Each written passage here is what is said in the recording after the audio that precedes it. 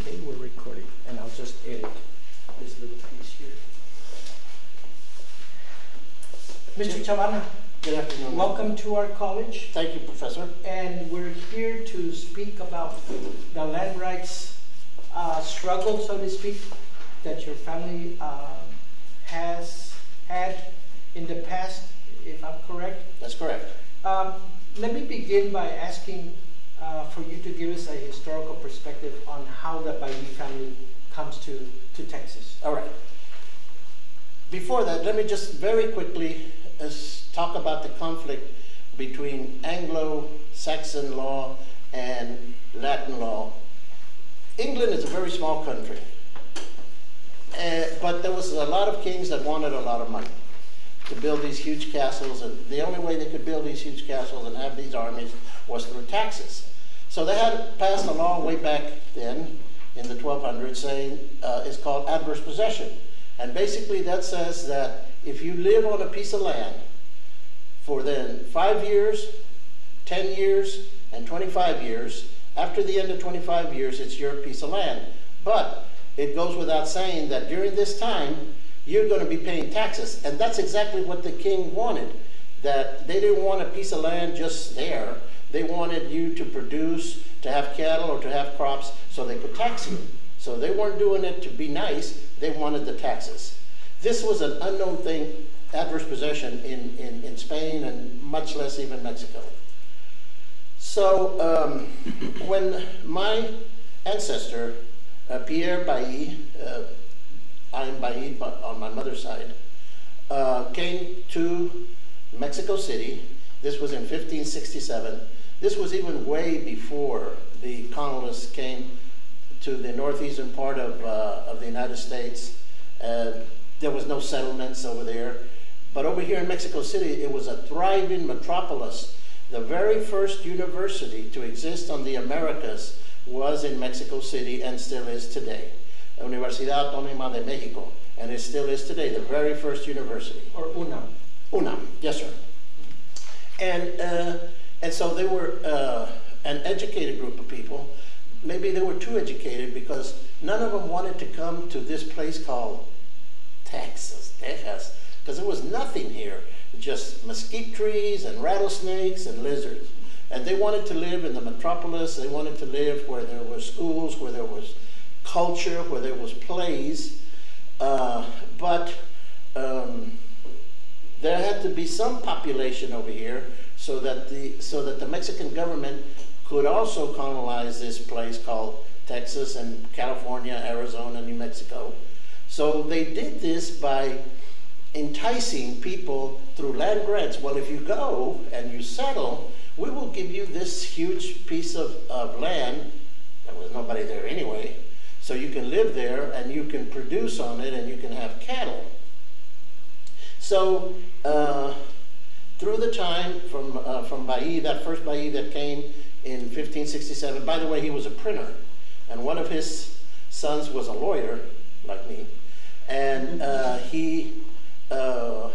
back then the language of the educated was Latin, and he made books, this Pedro Bailly. One of those books is discourses or speeches of his son, yes, that were written in Latin. If you go today to Mexico City, you go to a bookstore called the Borrua bookstore, it's near the Zócalo, you will see the book that was prepared by my ancestor back in the 1570s. Still there today in glass, you can see it. I went and I saw it because my mother made me go. So in the 1700s, the king wanted people to come out here, King of Spain, Carlos, wanted people to come out here and settle this land. And he would do this by telling them, you go out there, we're going to give you this chunk of land. So yeah, okay, we'll go out there. And my ancestors, the Baillis, settled in what is now South Texas, northern Mexico, Reynosa, this area, which is today called the Rio Grande Valley. And we settled out there. And several of the ancestors had land grants.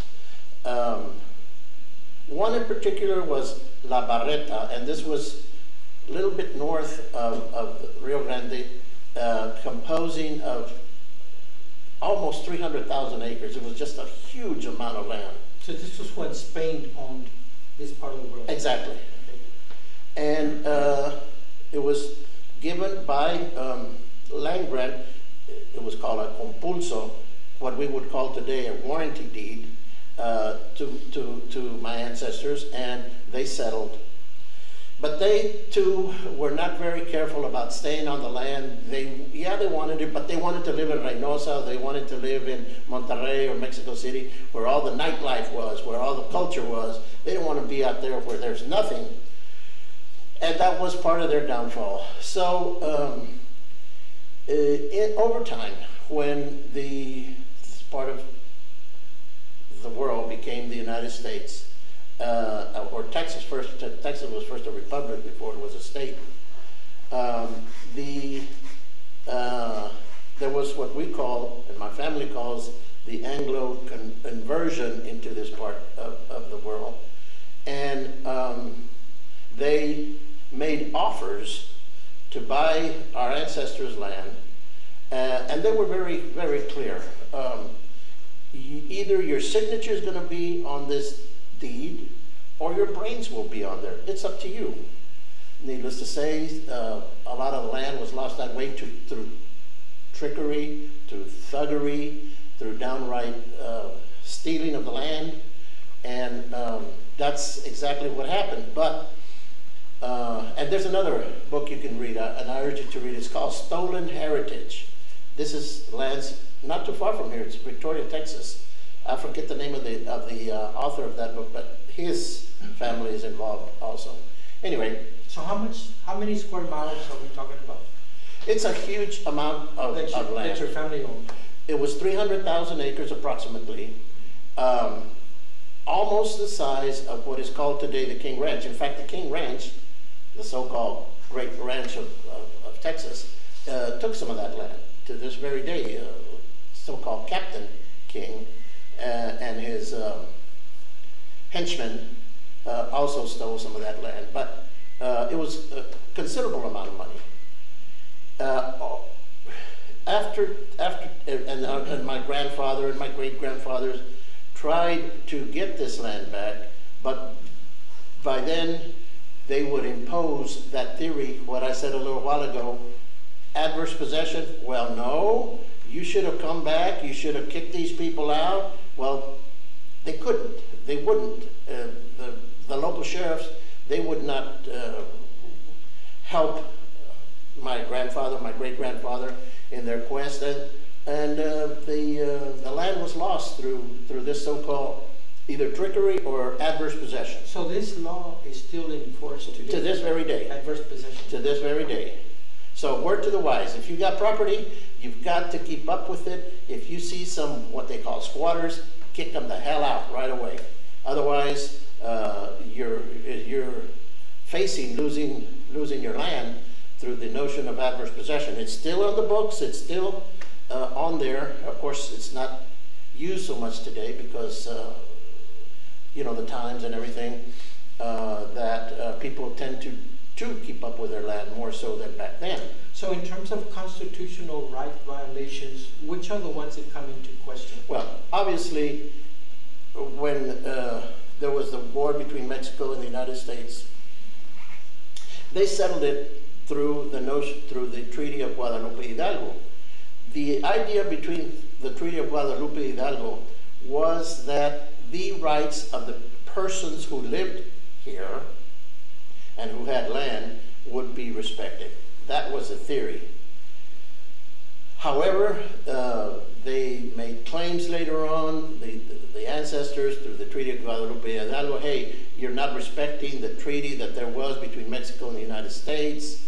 And then excuses were made. Well, Congress did not adopt this law. It was just a presidential agreement between the two presidents, and therefore, since Congress did not ratify it, we don't have to adhere to it. And that was that. More recently, I was involved with another family member who was an attorney in Austin, in getting the family together, and there's quite a few of us throughout the Southwest and actually the whole United States. And we were discussing about filing a lawsuit, and our claim was that no, our ancestors did not sell the land to these people, to the King Ranch and to the Armstrong. It was merely a lease. And that was going to be our theory of recuperating our land. So this this lease that your family Members. alleged was in effect, where is that document? We had copies of the document. We also had, my mother in her possession had the original land grant from the King to a family, Captain Bailly, and all this was obtained. Other documents family members had, and we were in the midst of preparing a lawsuit when, bam, the Armstrong family and the King Ranch family hit us with something called a declaratory judgment. And a declaratory judgment is something that means just what it says. They wanted the judge to declare any rights that we may have null and void, either under the theory of there is no lease, and if there is a lease, adverse possession applies, and they're too late in making their claim. And so we went around and around on this claim, and it was in the courts for about 3.5 years. When, after that time and all our efforts and depositions and all of this had been presented to the court, they filed for what we call summary judgment. Summary judgment is just a fancy word of saying, Judge, we want you to go ahead and decide the case with what's been admitted into evidence, with what's on the record. There is no need for a trial, which I believe in and of itself should be unconstitutional, but you actually can do that in a civil case. And so now we're talking about procedural law. Right. Procedural law is the request by the Armstrong and King family for a summary judgment. Go ahead and decide the case, Judge, just on what's on the record. We don't need to have a trial. And the judge did just that. He decided the case and went against us, went completely against us. So this was a legal loophole, you think? I think so, because one of the things we hold dear in the United States is we have a right to have a trial, and we absolutely do, at least in criminal cases. This was a civil case. The laws and the procedures are a little bit different, but still, I think it would have been in the interest of nothing else, history, for the judge to go ahead and allow a trial to be conducted, to present evidence and to have an opportunity to present documents in open court as to our claim, and then have a ruling or even a jury to rule on it. Obviously, if a jury had ruled on it, since it was filed in South Texas, we all know that the jury would have gone in favor of my family, because that area of the country right now is about 85% Hispanic. So that's why I guess our opponents requested a summary judgment, because they didn't want to put it in the hands of a jury. They knew exactly what was going to happen. So what is a counter summary judgment called in law? Is there such a thing? You answer. Okay. You answer the summary judgment. A rebuttal. A rebuttal. Okay. And as I learned in law school, a summary judgment is what, a way to look at it, it's a paper trial. The judge makes the decision based on the paper, documents, videos, photographs that's been filed of record in court, and makes his decision on that. It could be false. Well, not a default. Default is when you don't answer. No, it could be false. Oh, it could be false. Yeah. It could be false, absolutely. And there's no way to verify that unless you have a full-blown jury where you're required to present proof of what's being submitted, the documentation and all this. But unfortunately, we didn't get to that level. So this was what year when your family initiated this We started this legal procedure? back in 1986, and we got poured out in about almost 1990. It was almost 1990 when we got poured out, as they say. But something did come of it. My mother wrote her book. Other books were written about the Bai family. Our family and the descendants became aware of who they are, who their ancestors are, so they can say that they know who they are, they know who their ancestors, and when people tell them, go back to your country, this is my country, you know? I'm not going back anywhere. This is where I came from. And so I think this is where the saying goes that I didn't cross the border crossed me. Because my family was here generations before this was even part of the United States. So it was a question of who's got more money in a large part? Yes, a large part has to do that. It's interesting to note that the judge who ruled on it happens to be Republican. It's interesting to note that the judges on the Supreme Court of the state of Texas, all of them, each and every one, a Republican. It's interesting to note that the Court of Appeals is all Republicans, and I'm not saying necessarily they're biased because they happen to be Republican, but you can take that for what you believe yourself. In terms of executive laws, what could the President of the United States, for example, could have done in favor of your family if it would have reached to the executive level? Is that possible? Rarely does that happen because this is the judicial branch, and the people that are against us would have hollered separation of the various groups of government. You know, there's 3 branches of government, and they would say that the executive branch has no business deciding cases. The judiciary. Unless, however, it comes to treaties, which, again, the presidents of Mexico and the president of the United States at that time agreed to, and had the president at that time wanted to get involved, he could have filed what is called a amicus brief. Amicus comes from the Latin word amigo, that you're a friend of the court and you're filing an amicus brief to weigh in, which presidents do all the time,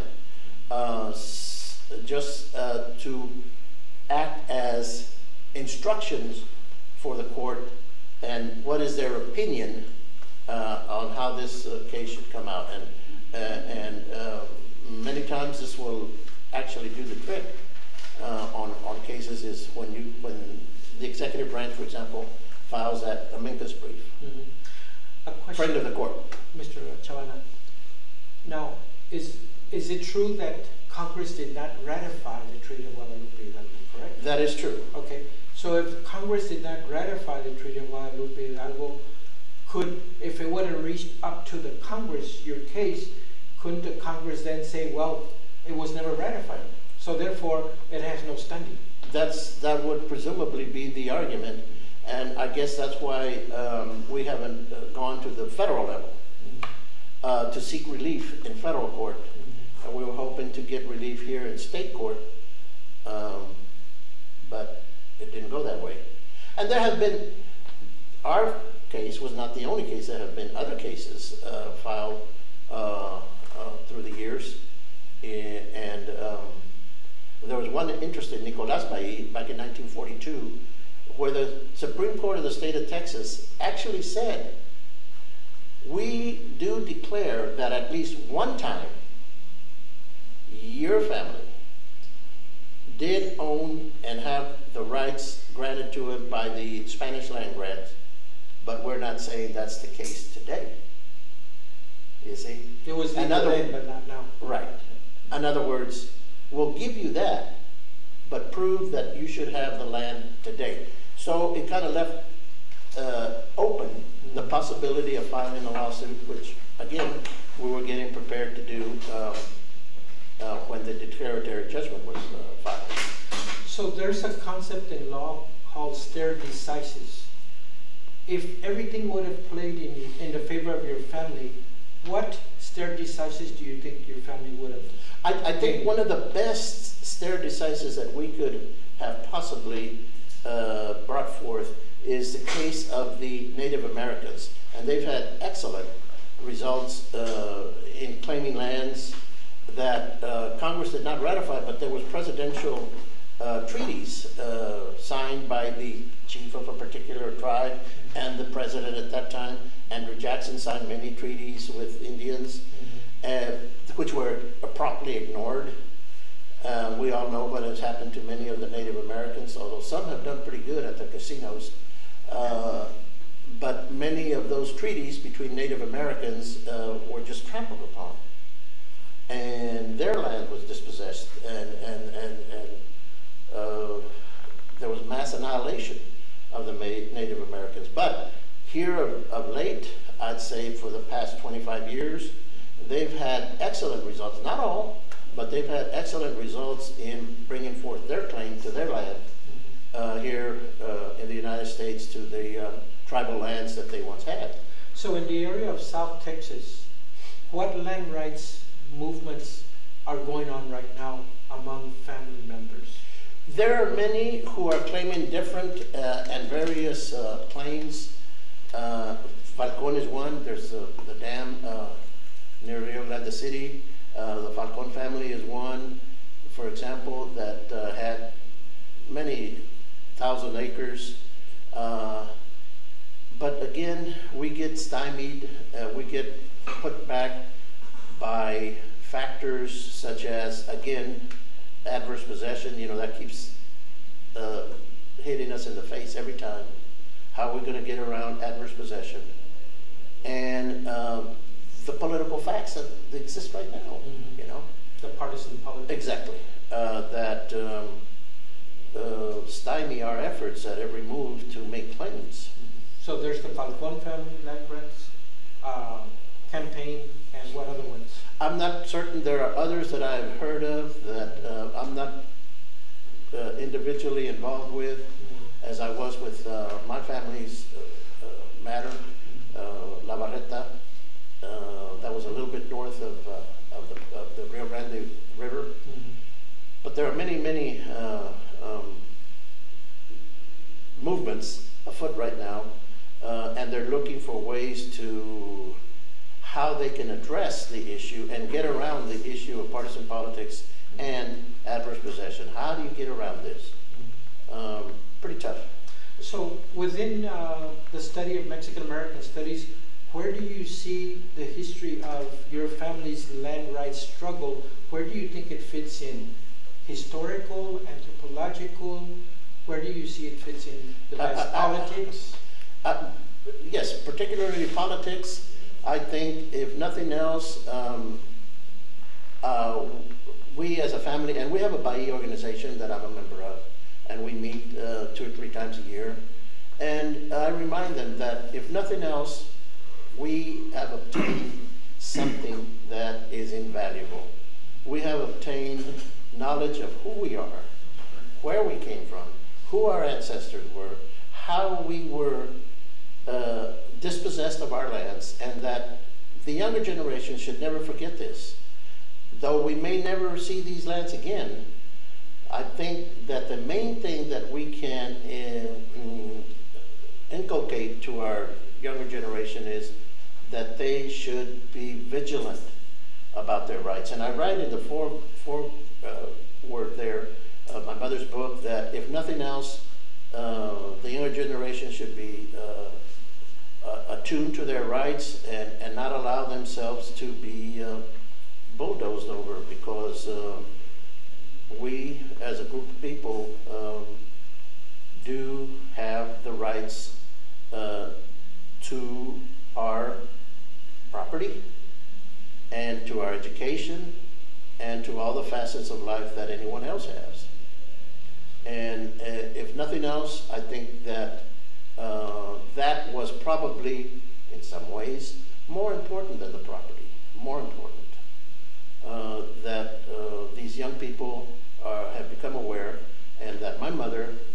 grandfather, my great-grandfather, has given me, given us this gift of who we are, where we came from. And we can say, don't tell me go home. I am home. Don't give me that. And I've been here before you got here. I have some time, if you have time, Sure. to entertain some questions from the students, our viewers. Does Any anybody have a questions? question? I have a question. The judge that you were speaking of earlier, what was his name? I think it was Judge Morrison out of Austin. Is where he was sitting. And were any of them, well, I mean, was it known or not known if any of them were related to your opponents by chance? We don't know that. We don't think so. But it's interesting to note that as on the Armstrong side, the part part of the lands that we were claiming were awarded to the Catholic Church. So we were also fighting, in fact, the Catholic Church, which is a little difficult in South Texas when you're fighting against the very church that you grew up in, that you were baptized in, perhaps married into. And so there was that added conflict that we're also fighting against the Catholic Church. But hey, this is business. This is that comes first. Yes, ma'am. Okay, I think I lost my thought. My question, I think, was concerning the various, I guess, the various parts of the treaty of Guadalupe Hidalgo. Yes, Guadalupe Hidalgo. Okay, are any of the other facets of the treaty enforced? The main part is that when this part that used to be Mexico became the United States, the whole idea was that the persons who lived here, i.e. Mexicans, because it was Mexico, their rights as to property, their rights as to education, their rights as to file, the right to file cases in courts, that all the rights everyone else had that were here, that these rights would also be acknowledged, and that these rights would also apply to these people. What I'm asking is, and I guess I need to be a little bit more specific, it didn't have anything to do with establishing a border? A what? A border. The border was already established after the war. Basically, there was an argument about that. At first, the Mexican government proposed that we'll go ahead and cede the land to you, but we're going to request that the border between the United States and Mexico be the Nueces River, which runs through my hometown, Corpus Christi, which would have given Mexico a huge more chunk of land that would have been from the Rio Grande to the Nueces River, a huge chunk of land. And they went round and round and round, and they finally said, no, we want it to be the Rio Grande. So that's the river that... And that's not part of the treaty document? That's in a separate document? Separate document. Okay, so are there any parts of the Treaty of Guadalupe Hidalgo that were established that have been continuously enforced? As far as I'm concerned, none. Because all the rights were trampled upon. Mm-hmm. Now, I was trying to see if there was a case precedent. A law first mention or something. Well, okay, like to give you the example, if the rancher next to you comes to you and tells you your signature is going to be on this deed where you're selling me your land or your brains, what effect does the Treaty of Guadalupe have? Because they had any treaty. Or any treaty. Right. So it was a treaty in paper, but it was never really enforced. And that is why the King Ranch became huge. Right now it's the second largest ranch in the world. And that's how